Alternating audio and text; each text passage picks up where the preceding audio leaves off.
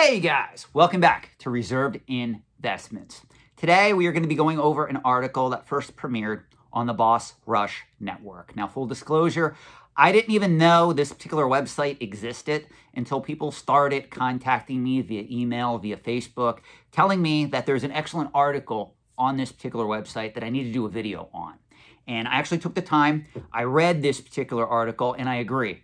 This article is definitely worth commenting on. For all those of you unaware, the particular link to this article is going to be in the video description below. The article is entitled, "Collecting Retro Video Games is a Waste of My Money," and the article was published by a person by the name of Stoy Jovic.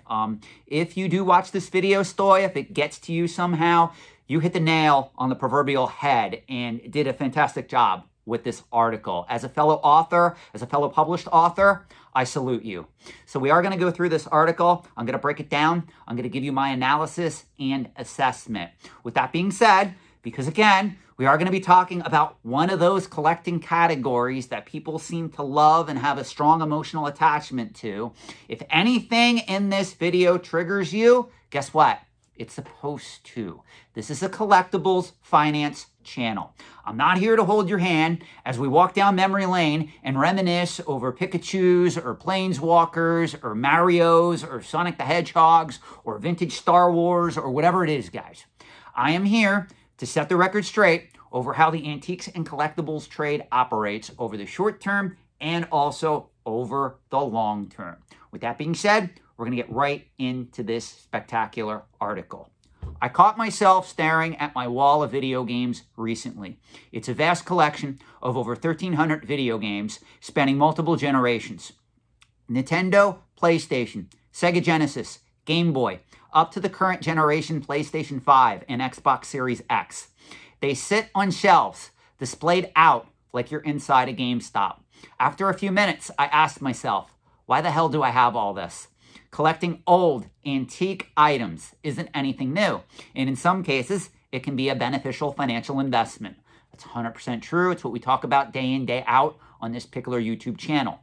Tangible investments like toys, stamps, coins, and in this case, video games can appreciate in value in many different ways. These particular investments have a connection with our childhood and what we were raised around. I've mentioned in a previous editorial about how nostalgia has an effect on our psyche and latches on to memories in our past, which can affect how we live in the present. Guys, I have done a whole other video solely on nostalgia and how it is nothing but a lie. A lot of you guys don't seem to realize the more time, effort, and money you put into items, things, people, situations in your past, it's taking away from your present and your future. If you learn one thing out of anything I teach on this channel, understand opportunity cost and the time value of money. I assure you, you cannot spend your present, you cannot spend going forward living in the past. Otherwise, you are going to be going in reverse. And that is going to have dire consequences, not only on yourself financially, but also mentally and emotionally. The past is a great place to visit. Don't get me wrong, for short bursts of time. But even myself, somebody who is very much in love with history, somebody who is very much in love with collectibles and antiques, I would not want to live there. You need to understand that. A lot of the emotional attachments that a lot of you guys have to this stuff is nothing but a chemical reaction in your brain because you experienced it before at an earlier time and you want to reconnect with that time frame because something either happened to you that was either traumatizing or on the other end of the spectrum, extremely positive. Okay? This is something that you gotta really look into. The psychology of collecting, the psychology of why we fathom or we pursue a lot of these objects from the past. Always remember, guys, a collector is born. They are not made. You cannot convince somebody who is not a collector, who doesn't have that particular drive to become a collector over the long term. They may engage in it over the short term, but they're not going to stick with it through the years. And that's why there's a lot of wealthy people out there that have a lot of money. They have no desire to own vintage comic books or rare coins or high-end pieces of art. To them, it's considered to be redundant. They're minimalists. They just would rather have their money sitting in brokerage accounts and the like. With that being said, before I go any further in this article, I have to say, yes, it is true. If you understand how the markets in the antiques and collectibles trade operate, they can be a great way to diversify assets. If you are putting all of your money as an investment in any of these markets, though, you are doing it 100% wrong. And it is going to slap you in the face like a stale donut at some point in time if it hasn't already. Let's go back to the article. For many, collecting antique physical items harkens back to the good old days, not only with how things were made, but how we experienced them. Isn't that 100% true? I continued to look at my collection as I pondered, eventually throwing my hands in the air. This does nothing for me. This was all a waste of money. Now, this is where I gotta bring up my criticism towards the author of this piece. And this is my only one criticism. I often wonder if he is a true collector, because most collectors don't have that revelation. Most collectors would be like, I put all this money into this. I'm really not getting anything out of it. Let's sell it, move on. Let's go into something else. That's how most collectors think. Very few collectors that I know have ever walked into their room of collectibles, antiques, whatever it is, and said, I don't even know why I bought all this stuff. That's really not a hardcore, true collector at that point. So that's my only criticism of the author. Everything else is spot on, but I just have that inkling that he may not be a true collector. And maybe I'm 100% wrong on that. And again, the author of this piece is named Stojkovic. If that's incorrect, if that's a false assumption about you, I apologize 100%. But that's my only criticism in this whole piece. Going back to the article, the reason why I say this is that often with collecting, I purchase items that I remember having or have experienced when I was younger. Those feelings of nostalgia are ones that I never want to go away. Like the memories of an ex-partner, remembering those good times we shared. I display it on a shelf, show it off to friends, and yet it just sits. I spoke of collecting earlier as an investment. A purchase should hopefully appreciate in value, giving a beneficial return. In the case of video games, more often than not, they are wasted, like driving a brand new car off the lot. You won't make your full money back in the short term unless by some random circumstance, what you're holding on to becomes valuable enough to some middle-aged man who gets a tickle every time he sees Teenage Mutant Ninja Turtles, Turtles in Time. Why he used that as an example, I don't know. In today's modern era marketplace, we could substitute that with Teenage Mutant Ninja Turtles, Shredder's Revenge, if you get the analogy, guys. What I've seen in recent years is the retro gaming market skyrocket, where nostalgia meets dollar signs. And I gotta say, that wasn't fully organic. Yes, video games are here to stay. Whenever I say it wasn't fully organic, a Timmy, Kimmy, or Poindexter comes out towards me from the comment section and says, Sean's saying that nobody's going to collect video games. It's all artificial demand. That is not what I am saying. What I am saying, though, is to get the market to the point where we are at today in 2022, it was obviously manipulated. And if you're still on the other side of the fence, you don't see that, you do not understand how unregulated asset class markets work in general. So if you are investing in gold, silver, cryptocurrency, also other collectible asset classes, you are at a disadvantage because you're not realizing how easily it is to manipulate a lot of these markets and make prices pop.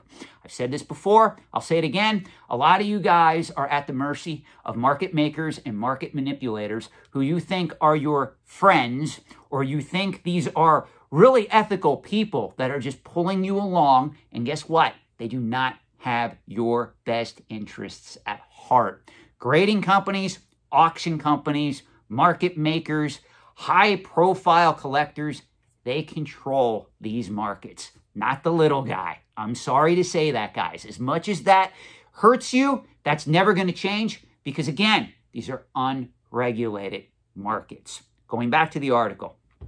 Retro video games are going up in price and continue to do so with every passing year and passing hand. The prices of many retro video games continue to rise up like cream and tend to plateau at a certain point. That is 100% correct, guys. Go back to a lot of the videos that I've done in the past talking about graded WATA games and ridiculous prices being paid. Did some of those games I talked about still continue to go up in value? Yes. Is there a chance they're going to go up in value even more? Yes. Did some of them fall, though? Are there games out there that I covered where more came to market and now we're seeing them in auction after auction and the prices are starting to come down or at least plateau? The answer is yes. There are risks to these markets, guys. Please be aware of them. One such example is the Nintendo Entertainment System game Little Samson, notorious for being highly sought after and valued at up to $2,300 as of this moment on price charting. I would never pay that much for a video game personally, but I do know many out there that salivate at the mouth for an opportunity to own it. As I continue to wonder why I have all this, I started to dig a little deeper. Now, we're getting into a very, very important point in this particular video, and I want you guys to really listen at these next 2 paragraphs because we're going to cover this in a separate topic, meaning there's going to be separate videos I'm going to be doing on this same talking point. I've mentioned before how I dislike the term gamer as if it's a class of people. However, when I stare at my collection, I refer to myself as a video game collector. I hang out in circles of other video game collectors where I've made friends and acquaintances and shared experiences with surrounding retro games. I've created a social identity, and it's not an uncommon experience. So I started thinking about social identity theory. It's a social behavior determined by the character and motivations of the person as an individual, as well as by the person's group membership, i.e., intergroup behavior. This is why whenever I put out a video talking about the insanity of modern era Pokemon cards and the fact that they upped the print run to 9 billion cards, everybody in the Pokemon community flips out and they have to do a response to reserved investments because everybody in the Pokemon community needs to be calmed down and comforted with other people in that community that share their same beliefs. So if you're putting all your money in modern era Pokemon cards, that guy reserved investments is automatically wrong. He's incorrect in his analysis. And just keep doing what you're doing. We got your back. We're all correct. That Sean guy, he's wrong. This is why this particular YouTube channel is not designed and never will get to 100,000 subscribers. You know, I get in arguments or heated discussions with people all the time. Sean, you need to up your content. Sean, you could be one of the biggest YouTubers in the collectible space if you would put out like 1 or 2 videos a day and just go at it hardcore. And I keep telling people that will never happen because the people that receive the message that I put out about these markets don't want to hear it. You know where I trend the most according to the YouTube algorithm right now? I trend the most in the finance space. There's a lot of people that come to me and they reach out to me and they go, wow, Sean, your content is so stimulating. The way that you talk about alternate asset investing. And a lot of these guys, they're traditionalists. There's people that watch this channel that work for Goldman Sachs. There's a guy that reached out to me and he says he gets excited when he's at work and he gets the notification that there's a new reserved investments video. He works in the bond department. I don't want to identify him fully at Goldman Sachs, and he makes close to $200,000, $300,000 a year, and he loves my content. Him and 2 other guys literally on their lunch will watch my video on their smartphone before they have to go back to work in New York City. It's an incredible experience for me to hear that because it makes me proud because at least I'm reaching certain individuals. Now, obviously, those type of individuals are prone to agree with what I'm saying on this channel. Unfortunately, when the Pokemon crowd or the collectible card game crowd or the comic book crowd or the video game crowd or the vintage toy crowd hears this commentary, what's their immediate reaction? We got to prove him wrong. He's 100% wrong. Shut reserved investments down. Let's get a video out there responding to reserved investments so everybody in our community can coalesce around us and say, you know what? Look, we responded to all the criticisms in that video. That guy reserved investments doesn't know what he's talking about. Well, I really hate to tell you, we got a problem. because I've been involved in these markets since the age of 12.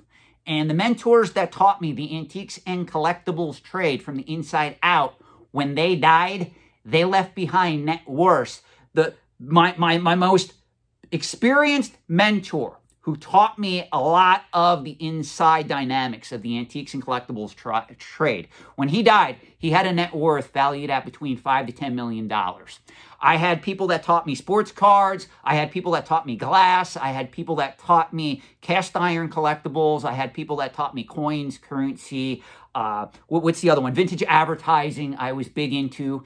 And when those particular individuals died, the lowest person on the totem pole, the person with the least amount of net worth who died, was the guy that taught me vintage advertising, and he had a net worth of $1.6 million, and he was involved in these markets for many decades.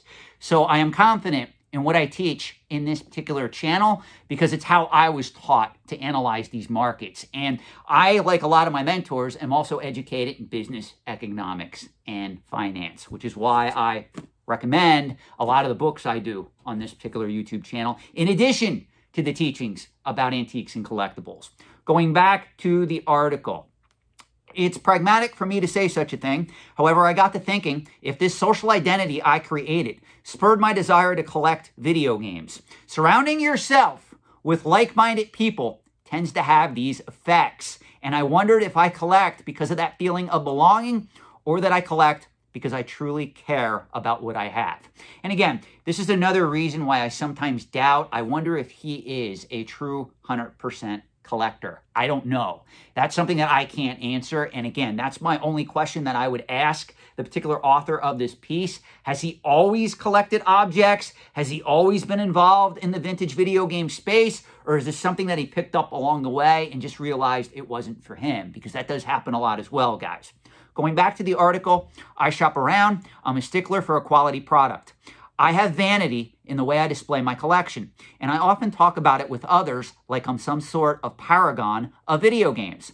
I follow YouTube personalities and Instagram influencers that match my persona. Let me repeat that again. I follow YouTube personalities and Instagram influencers that match my persona. So obviously, he's like some of these people out there in the Pokemon crowd. They hear a video from Reserved Investments. Screw that guy. He's not one of us. He doesn't know what he's talking about. See what I mean, guys? It's all related. It's all connected. This encourages me to go out and hunt for more, furthering this artificial identity. Deep down, I have a jealousy of what others have when I don't. I can only imagine this social identity is affecting others in more close-knit groups and collectives out there. The reason why I said earlier that was all a waste of money is that none of these video games are going anywhere. This is why I tell you guys when you come to me, antiques and collectibles are always going to be there, guys. I assure you. There are very few items that any of you out there own that you're not going to be able to get again.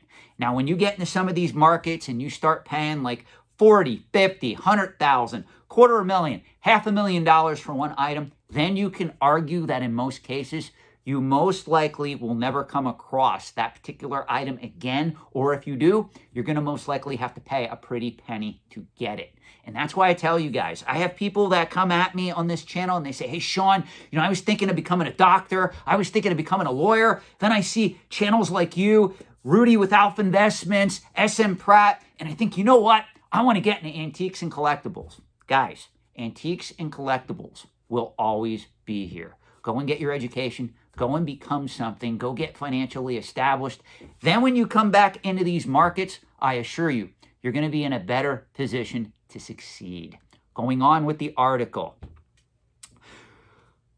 These are valuable investments that are sitting on my shelf, and I will never make a financial return on them because I refuse to sell them. And that's really it, guys. If you refuse to sell, you don't make any money on these items. These are speculative assets. When I invest in index funds, when I invest in stocks, when I invest in real estate to rent out, I get a cash flow out of that particular investment, even if I just hold the investment. Meaning, if I hold that stock, if I hold that index fund, if I hold that piece of real estate and I'm renting it out, I'm getting cash flow. You can't do that with a collectible. You can't do that with cryptocurrency. You can't do that with a gold bar. You can't do that with a silver coin. You need to understand this. Back to the article. There are tons of collectors out there that collect video games like it's their job and resell them for profit. Pixel Game Squad, Chase After the Right Price, and Phoenix Resale, to name a few. And they're all great YouTubers. I think Phoenix Resale, I did comment or interact with in the comment section once. I have not had any direct contact with Pixel Game Squad or Chase After the Right Price. If you guys do maybe want to do a collaboration, or you guys do want to converse with me, feel free to reach out. I'm very much open to it, assuming you like my content, assuming you like the vibe that I put out on this particular YouTube channel. They are wise investors because retro and nostalgia are very big money makers currently, requiring smart investing at not biting off more than you can chew. Unlike other investments that can be regulated by the Securities and Exchange Commission or the Financial Industry Regulatory Authority, video games don't seem to have a governing body that sets prices, unless you count eBay as a governing body. And no, I would not use eBay as an example there.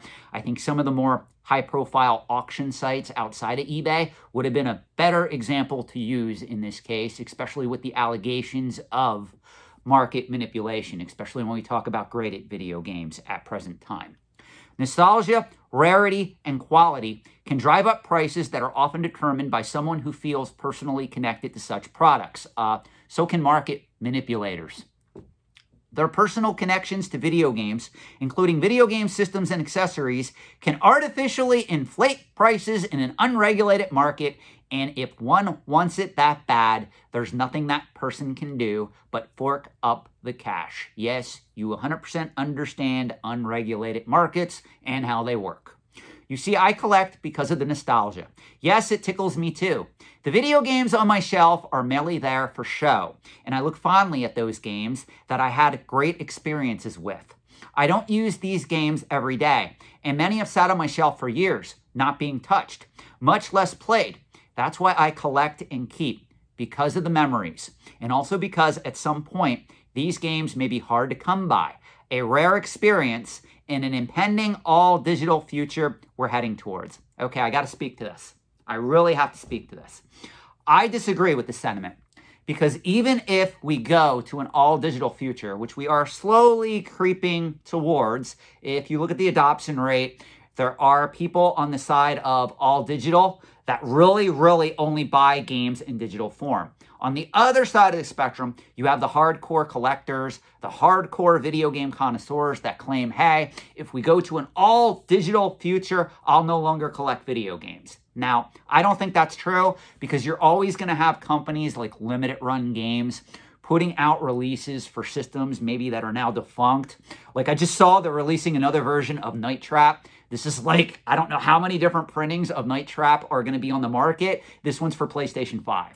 So it's very interesting how we keep going back to the proverbial pump and putting out games that should already be dead. We keep bringing them back to life. Now, in my assessment, Night Trap is a great game. It was probably one of the first full motion video games that I've ever played back when I had my Sega CD hooked up, back when I bought it back in 1992 when it first premiered on store shelves.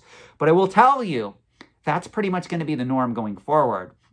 Publishers like Limited Run, Strictly Limited Games, they're going to go back to the well and they're going to put out these now defunct classics. And they're just going to release version after version of them to the point where a lot of you guys, you're going to get sick of them. And a lot of these games are not going to be a good investment in that particular manner. Going back to the article, I may at some point want to pop in the original Resident Evil for the PlayStation, and I'm thankful to have an opportunity at any given moment to do that. I honestly think that Resident Evil for the PlayStation was a bad example in this scenario, simply because there's better versions of Resident Evil. If you want to play it, you don't want to play the original PlayStation version, you can play the excellent remastered version that premiered on the Nintendo GameCube in physical form. There's also other ways to play that particular game, but he did hit the nail on the head. At least he did state, hey, if I do get nostalgic towards this in a digital-only future, at least if he owns a PlayStation, he has Resident Evil on the shelf, he can pop it in and play it at any given time. Continuing with the article, I've been collecting video games for years, and if I were to have jumped into the game at this point, I would be immensely dismayed at the prices. 100% agree with you. In my eyes, video games shouldn't rise in price because some dude has great memories playing games as a child. Whatever a game was worth on day one of its release, it should not rise in price any higher. Obviously, being in the antiques and collectibles trade, I fully disagree with that statement. Again, the antiques and collectibles trade, for the most part, is an unregulated market. People can get caught up in nostalgia. People can manipulate the market. People can attempt to make the market for this stuff. It all is relevant. You really can't control prices unless you put in place price controls. And nobody wants that to happen in the antiques and collectibles trade. And in most cases, it would serve no purpose. It's not like we're trying to control food allocation or the cost of an education or cost of healthcare or shelter, house prices. These are not basic needs, guys. These are pretty much luxury collectibles, luxury assets, items that you don't need to sustain yourself day in and day out. Going back to the article, that of course is my personal feeling. However, it means little in the grand scheme of things. Retro video games are investments to many people, sadly. And for many, it's how they make their money, whether it be their main line of work or a side hustle. Collecting nostalgia can only be financially responsible if you intend to resell to break even or profit. Let me say that again. Collecting nostalgia can only be financially responsible if you intend to resell to break even or profit. This is why, going back to pop culture collectibles, every now and then, I have a Timmy that reaches out to me and says, Sean, I'm a genius. I bought Werewolf by Night 32 in CGC 9.4, first appearance of Moon Knight, and I paid $3,000 for that comic book, and now it's up to $9,000, $10,000, $11,000. And I asked the person, well, aren't you going to sell into the market and take advantage of that profit margin? And they will say, no, Sean, I'm going to keep it for another 10, 20 years when I can sell it for $40,000, $50,000, or $60,000. That's the way a lot of you guys think, and it is incorrect. There's no guarantee that particular item is going to exponentially continue to rise in value. Remember, guys, there is a financial concept that I've already taught in this channel called reversion to the mean. Somebody hit the nail perfectly on the head in one of the Facebook vintage comic book groups that I belong to that said, hey, it looks like prices for vintage comic books are starting to fall back down to where they were in 2015. And I agree with that assessment. I don't think all books are going to fall in value that hard, but I do see a retrace of a lot of price gains that were made during the pandemic. And a lot of you guys that didn't cash out and get your profit at that particular time, you're now going to be regretting it, especially if you overpaid for a lot of these books by buying them at that particular time. Let's now finish the last two paragraphs of this particular well-written article. This thought gave me a sour feeling in my mouth as I walked away from my collection. These games serve no tangible purpose in my life other than looking pretty on a shelf. They aren't pieces of art in a museum that people can pay to see or gawk at. So why do I have all this? The question still eludes me, and I still question my motivations on why I purchase wasted products that do not produce anything tangible for me. Memories aren't in physical form after all. What do you think? Do you collect video games? Do you intend to resell or just keep them as trophies? And then he puts here, discuss in the comments or head over to his Discord. So this is a great article. I'm hoping that my analysis along with this article gave you something to think about. I know, the Timmies, Kimmies, and Poindexters that watch this video and get triggered, they're going to cut me up in the comment section and they're going to claim that I am biased, that I have a bias against video games and video game collectors. I assure you guys, I love this stuff just as much as you. The difference is I can control my nostalgia, my feelings, and my emotions, and I understand finance, and I also understand how the antiques and collectibles trade works. Please consider joining me, subscribe to this channel, read my articles that I produce through Antiques and Auction News, and also, if you have any specific thoughts, comments, suggestions, feedback, please engage with me in the comments section below. Thanks for watching, and have a great night.